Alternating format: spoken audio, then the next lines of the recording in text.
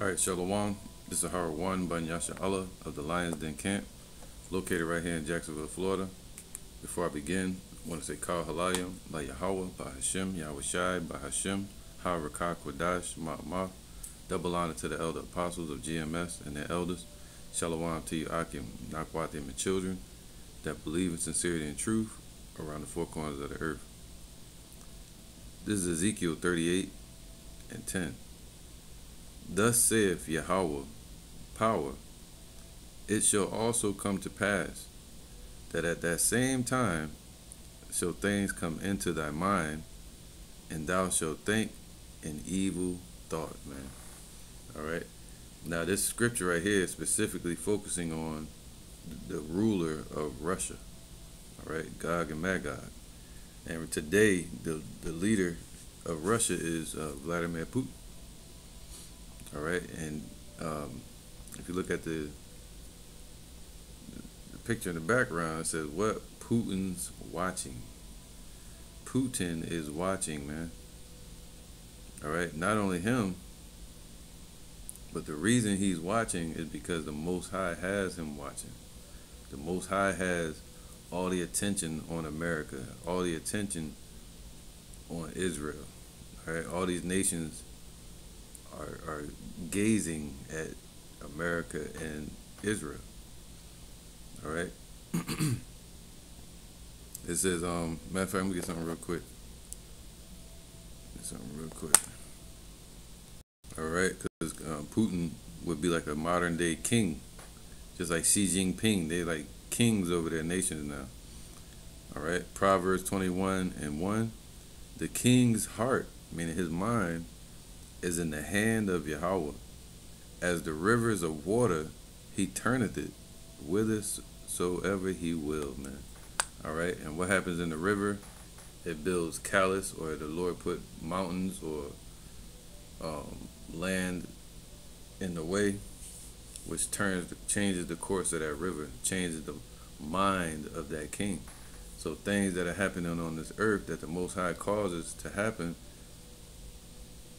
they move the mind of people like Vladimir Putin in a certain direction that the Most High has commanded. All right, the king's heart, his mind is in the hand of the Most High. You see that?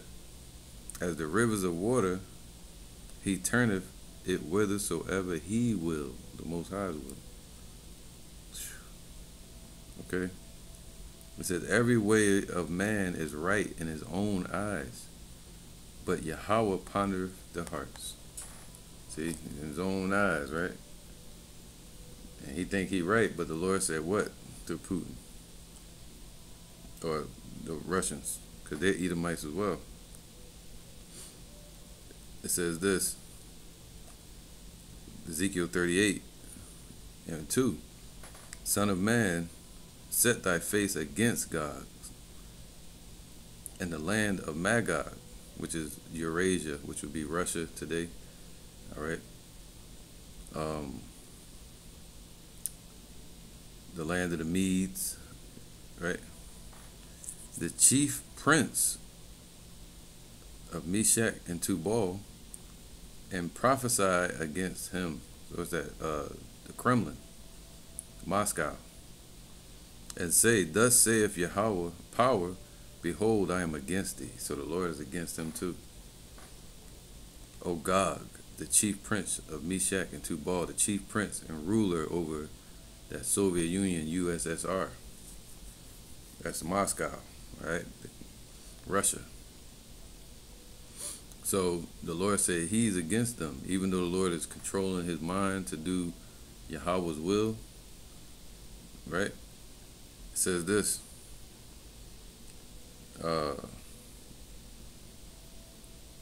Ezekiel 38 and 9, thou shalt ascend and come like a storm. Thou shalt be like a cloud to cover the land, man. Not only America, but also the land of Israel. Because Putin is trying to is involved in that war now. All right, he's allegedly giving commands to back Iran. Matter of fact, look, check this out. See what it say right here? Russia behind Iranian wrath on Israel. Look at that. Man, Russia is behind that.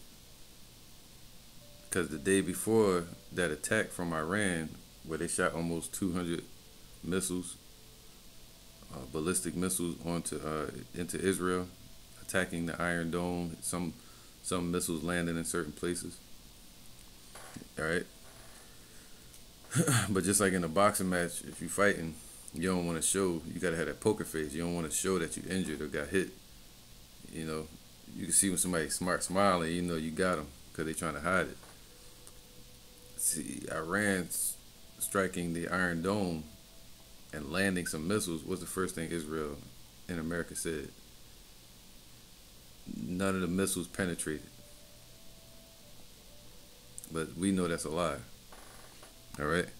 He says, "Thou shalt ascend and come like a storm. Thou shalt be like a cloud to cover the land." Okay, and that goes with, I think, Ezekiel 16, if I'm not mistaken. The storm from the east. And thou shalt, yep, and all thy bands and many people with thee. And one of them nations that's going to be with Russia is Iran. All right, I want to show you something. This was a meeting that happened like a day before the actual attacks. This was September 27th, 2024. Let me see something. Let me see something real quick. Right, it was on October 1st, Iran attacked Israel. So a few days before, like 3 or 4 days before October 1st, check this out. I can't play it, but I'm going to read it for you. It says here, revealed. So this is Lavrov. That dude is a cold dude, man. Especially when he speak, he'll make you think of them Russians from the movies. But they're meeting up. They were in, once Israel went into Lebanon, Russia showed up over there immediately. Russian foreign minister, that's what he is. He's a foreign minister. All right. New York, United States. Did they meet up in New York? Anyway, revealed what Lavrov discussed with Iranian and Lebanese ministers. Let's see. Right, so this was the first statement he said. He was saying words, but I just screenshotted it. This is Lavrov from Russia speaking. All right, Sergei Lavrov, Russian foreign minister. It says, "I'd like to express our condolences and solidarity with the Lebanese people." He said, what? Ezekiel 38, it says, "Thou shalt come like a storm to cover the land, and all thy bands and many people with thee." So not only Iran, but Lebanon is going to be one of those countries. China. All right, I'm going to do another lesson and show how China is going to get involved in that Middle East turmoil because of the Persian Gulf. Right? So look how happy he looked now when he meet in Russia. It says, the Russian, Iranian, and Lebanese ministers discussed the situation. All right, so it says, as Hezbollah, which is one of the proxies for Iran, all right, Iran has a whole proxy front with different militias in different lands like Iraq. Yemen has the Houthis. Lebanon has Hezbollah. You had Gaza with Hamas. And many more throughout Iraq and Syria. I forgot who Syria got. All right, so that's why Israel is attacking all these places, because those are the front men for Iran. And they just destroyed a defense base, like an air defense base over in Syria, which would stop any oncoming missiles from hitting Iran. So now they destroyed that. So they're making a lane, as I heard some reporters say, they're making a lane straight to Iran. They could attack tonight or sometime throughout this week. Now they're allegedly aiming to attack their weapons depot, nuclear sites, which represents the heart of Iran, or the oil sites, production sites, which would be a bad move because Iran is a leader of OPEC, oil petroleum exporting countries, plus one.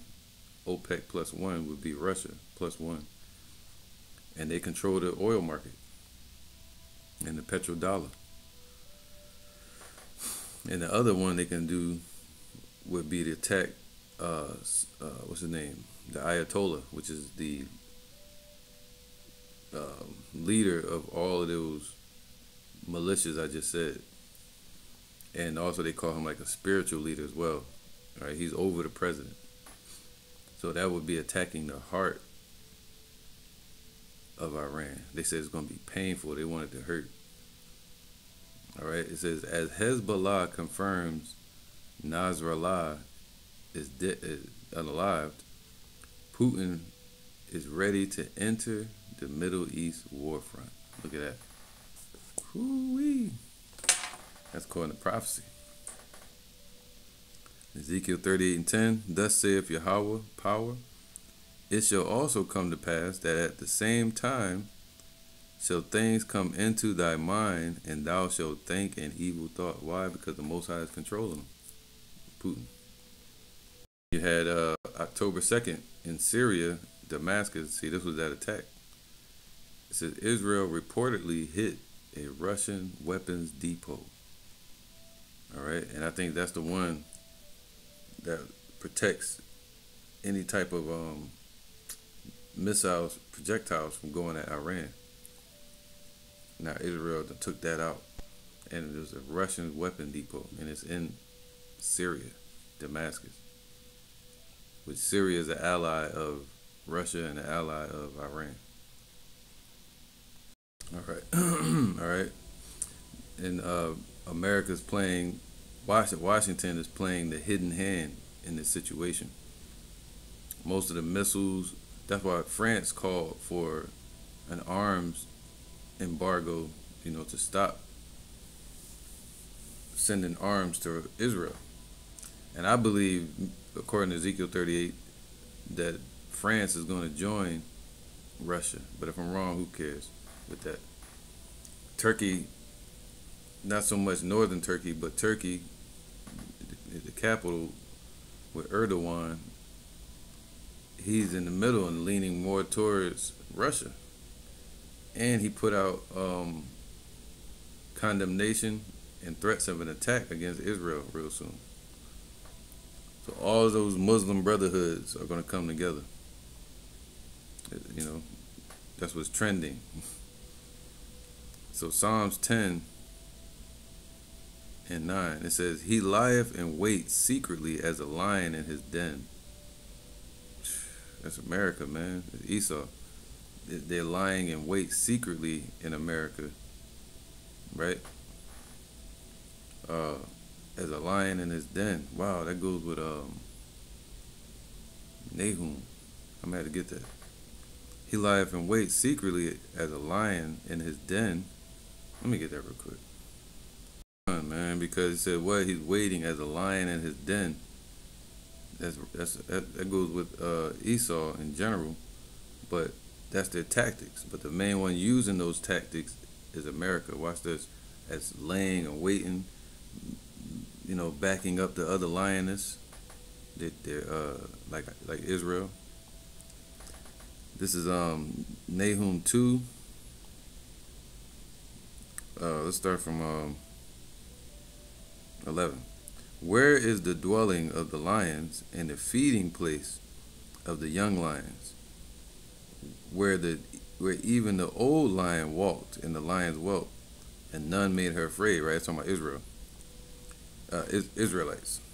All right, where we roamed and ruled, and nobody made us afraid. Where is our dwelling at? We scattered around the four corners of the earth. So let's get to the point. The lion did tear in pieces enough for his whelps. All right, for his young. All right, so right, and strangled for his lionesses, and filled his holes with prey, and his dens with ravens. Man, what's that? That's like you got to picture a lion going out and hunting and actually bringing back in what it went out to conquer and take. That goes with Revelation says ruling over the nations. That's I think Revelation 17 or 18. That's America ruling over many people, and heapeth unto him all nations. It cannot be satisfied. That's in the book of Habakkuk, chapter 2. Right? And it says here, damn, I gotta get it, man. I gotta get it. I don't want to get too far from the point, but let me get that real quick. Habakkuk 2.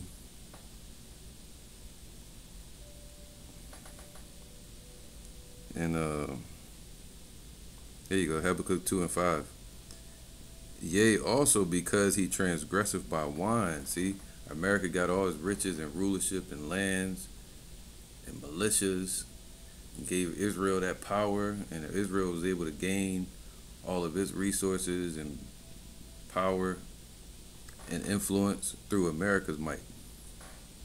All right. Yea, also because he transgresseth by wine through their philosophies, through their business, through their democracy, through dominance. He is a proud man. See, they became proud. Neither keepeth at home, but they go out from their den. They go out and hunt them and their lionesses, and they bring back their catch and fill up their den with their unalive meat, corpses. Who enlargeth his desire as hell? That's the same thing that America does. They go around the world enlarging their desires and bringing hell on earth, leaving nothing but death everywhere in the path.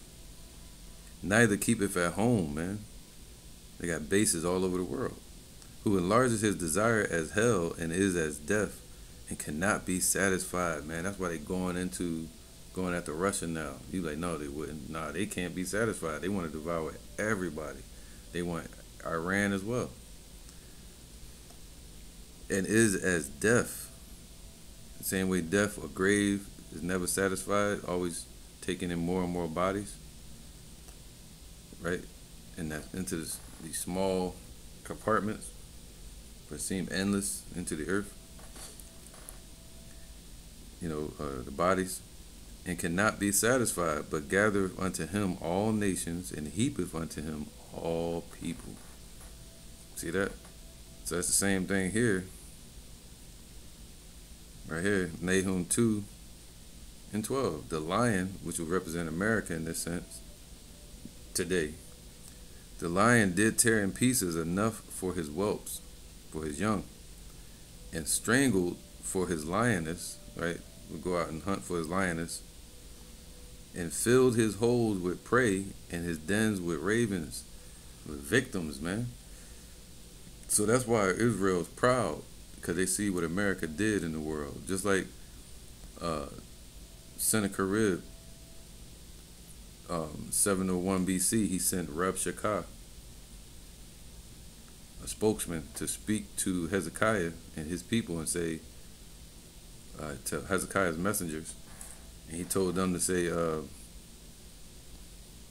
look at my forefathers, look what they did, how they conquered all these places, how they conquered the northern tribes and this and that. You see that? It says, the lion did tear in pieces enough for his whelps, and strangled for his lionesses, and filled his holes with prey, and his dens with ravens. But behold, I am against thee, saith Yahweh of hosts. I will burn her chariots with smoke, in the smoke. So all their weaponry is going to be destroyed in Armageddon in World War III, from Israel all the way to American Sea. All right, so behold, I am against thee. So the Lord is against them, just like the Lord said he's against Russia. He's basically against Esau. And I will burn her chariots in the smoke, and the sword shall devour thy young lions. All right, so all these proxies that are under America, the Lord gonna have them get destroyed over there. Even Israel. And I will cut off thy prey from the earth, man. Cut off the influence and power and might from America. Is that Nahum as well? No, I think it's Isaiah. I might have to get that real quick. He's gonna cut off her might. Let's see that. This is Isaiah 47:1. Come down and sit in the dust. So hide your ass in the corner and sit your ass there and be quiet. Sit in that confusion. Sit in that misery. Because how you gonna go around fighting around the world, but you got destruction on the home front? O virgin daughter of Babylon, the pure following of ancient Babylon is on this place, man. Wickedness, idolatry, business, folly, destruction. All right, and as is the mother, so is the daughter. So that's why they call this the daughter of Babylon. It says sit on the ground. So sit on the ground, meaning become a third world country. Because of Revelation 17, it says the harlot was riding upon a scarlet colored beast, meaning being exalted. And it's going to be brought down like lightning to the earth. Sit on the ground, there is no throne. So it's losing its influence and power in the world. It's like, yeah, they can do it again. They're going to look what they did in World War II. Who can war against them? Look at NATO. Look at this. Look at that. You know, look what they did in Iraq and Desert Storm. All right. It says what? There is no throne. So it's that no more influence and power in the earth. No more rulership. O daughter of the Chaldeans, O creation of those Europeans, elites, them bankers. They established this place and influence and gave all their might to this place. And America is lending those same resources to Israel. Thou shalt no more be called tender and delicate. All right. This is verse 3. Thy nakedness shall be uncovered. So the shame of America and Israel is being uncovered. Through their actions, through the internet, it's being exposed. What it say right here? Washington has already expressed full backing for Israel. So that's World War III. World War III is literally once NATO and Russia lock horns, America being the spearhead for NATO, that's World War III. All right? World on the brink of World War III. Israel vows consequences for Iran after missile barrage. Thy nakedness shall be uncovered. So all they're doing in the dark, in the secrets, and the shame of this place shall be uncovered. Yea, thy shame shall be seen. That's why the title is Putin's Watching. Thy shame shall be seen, man. All right. I will take vengeance, and I will not meet thee as a man. So the Most High is operating through these people on this earth like Putin. He's sending Yahushai, and when Yahushai shows up, he said, what will I if it already be kindled? So the Lord is already showing up. His power is in the earth. Moving things. Moving the mind of these kings. He's ruling from the throne in heaven. But when he shows up physically, he said, what? He's not going to meet thee as a man, coming to shake your hand, or you can put it back on the cross again, Yahushua. No, that ain't going to happen. He's going to show up as a mighty warrior angel, glorified mighty angel, son of Yahweh. And when he shows up, he's not going to show up in that civilized, how you doing, shalom, and he's showing up in that fight spirit like a lion to tear. I said the lion was chased out of the woods, and he already roared and warned you. Now he's coming to attack. That's Yahweh Shai, the Son of God. All right. So verse 5, sit thou in silence and get thee into darkness. All right. O daughter of the Chaldees, for thou shalt no more be called the lady of kingdoms, the ruler of the nations, man. Putin's watching. He's watching, and the Lord is exposing these devils. So let me get this real quick. Where was I at? 2, I think, and 1. It says here, 2 and 12. The lion did tear in pieces enough for his young, for their proxies, and strangled for his lionesses. All right, for their allies. You know, and their citizens at home, so they would go out and conquer the world and bring all the resources back to America. And filled his holes with prey, with victims, and his dens with ravens. Behold, I am against thee, saith Yahweh of hosts. I will burn her chariots in the smoke, and the sword shall devour thy young lions, all their allies, all their proxies. The sword is going to devour them, the ballistic missiles and all that. And I will cut off thy prey from the earth. So that goes with what I just read in Isaiah, where America is going to lose its power and influence in the earth. And we're witnessing that. This is the Lord bringing them low. That's why he said there's going to be wars and rumors of wars, but the end is not yet. All right, so when things decompose, there's a process. He said the worms cover thee. You know? So that's a process. And I will cut off thy prey from the earth, and the voice of thy messengers shall no more be heard. The voice of thy messengers. Who is their messenger? What's that? Right here. Not the picture, but the words. Israel's bid to draw Russia into the Middle East war. Who's the messenger? One of the messengers is Netanyahu. You know? So the voice of thy messengers shall no more be heard in the earth, man. This is a message. What they doing over there in Israel? Look, apparently, this is Lavrov. He said, apparently Israel wants to create a pretext.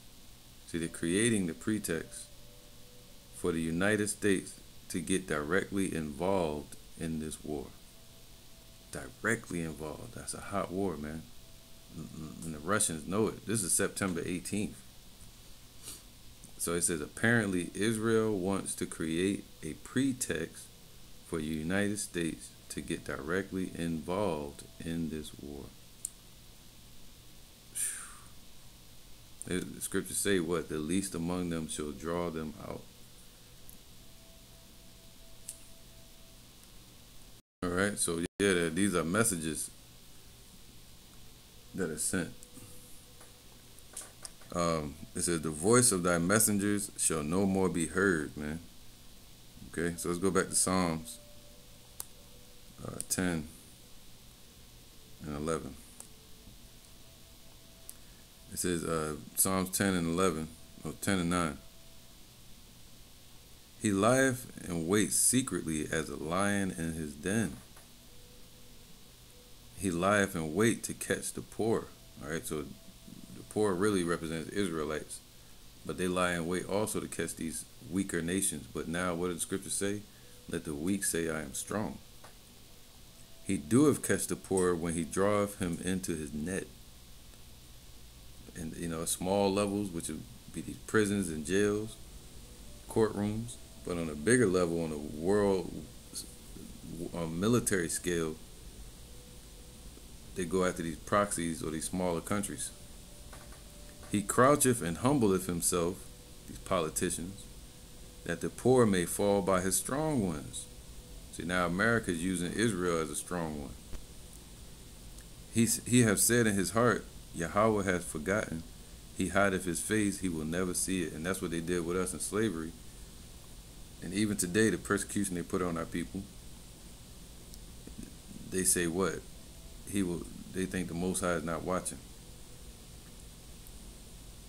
Well, the Lord is clearly watching, and not only him, but he has the angels watching, he has us watching, and he got Putin watching. Just like we supposed to be watching. Everybody watching. That's some scary shit. That's like the hills have eyes or some shit. Most High is the king of terrors, man. Alright, so let's go to Luke 18.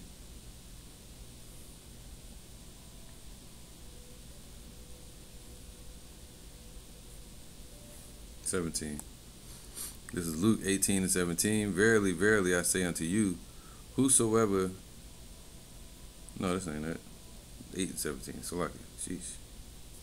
Luke 8 and 17. It says, for nothing is secret that shall not be made manifest. Right? Yeah, it ain't no secret. Everybody know what they up to. Apparently, Israel wants to create a pretext for the United States to get directly involved in this war. For Luke 8 and 17, for nothing is secret that shall not be made manifest, neither anything hid that shall not be known and come abroad. All around the world, same song being sung. Whoo, you know. So they're being exposed. Let's get that real quick. They're being exposed, man.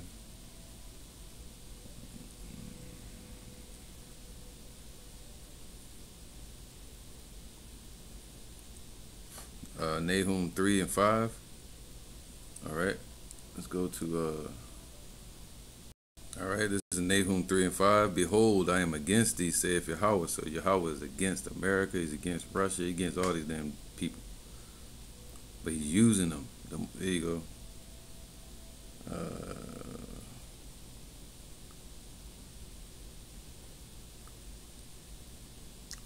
This is Sirach 18 and 2. Yahweh only is righteous, and there is none other but he, who governeth the world. So who's governing and controlling everybody in the minds of these kings? Yahweh, who governeth the world with the palm of his hand, and all things obey his will. For he is the king of all, by his power dividing holy things holy things among them from profane. Anyway, so it's the Most High controlling everything, and everything is obeying the Most High's will.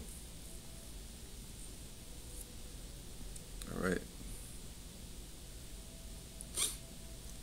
Nahum 3 and 5. Behold, I am against thee, saith Yahweh of hosts, and I will discover thy skirts upon thy face. And what's that? A woman walking up the street, covered, elegant, respected, but then indignity or whatever, but she gets exposed and shame covers her. All right. And I will discover thy skirts upon thy face, and I will show the nations thy nakedness, man. All right, so the Most High gonna show up and just strip her down in front of everybody, and throw mud and bile everything from the streets on her, and make her look filthy. Nobody gonna want to come help this place or touch it. Everybody gonna flee from it. And the kingdoms shall see thy shame. Putin's watching. And I will cast abominable filth upon thee. See that? So imagine a whorish woman, harlot, being dressed and draped in dainties and all that, and then she get knocked off her high horse, stripped down in public, and thrown just like we did in slavery, our women, and then throw piss and bile and all kind of shit on her. Abominable filth. That's this place, America, man. They're all looking at this place like, damn, it's a filthy ass place, man. And shall make thee vile, and will set thee as a gazing stock. Ooh, so who set this place as a gazing stock? Let's see what a gazing stock is. A gazing stock. The term gazing stock, it means a spectacle, a sight, to look, to watch, to see, also to look down upon. Damn. All right, Nahum 3 and 6, to look down upon, to despise. That's why I titled this joint, Putin Is Watching. With that, I'm going to say shalom.